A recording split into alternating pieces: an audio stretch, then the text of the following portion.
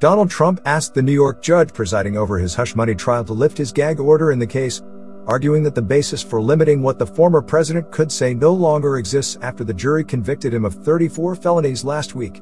Judge Juan Merchan imposed restrictions in March, barring Trump from making comments about jurors, prosecutors, and potential witnesses because of threats to their safety. During the trial, Merchan found Trump violated the gag order 10 different times and warned him that further violations could land him in jail. Because the trial has concluded, the stated bases no longer exist, Trump lawyer Todd Blanche told the judge in a letter dated Monday. Now that the trial is concluded, concerns articulated by the government and the court do not justify continued restrictions on the First Amendment rights of President Trump.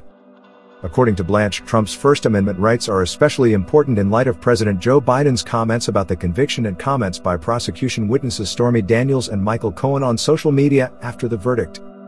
Trump needs to be freed from the gag before the June 27 presidential debate, the defense lawyer said. Danielle Filson, a spokeswoman for Manhattan District Attorney Alvin Bragg, who prosecuted Trump's case, declined to comment on Blanche's request.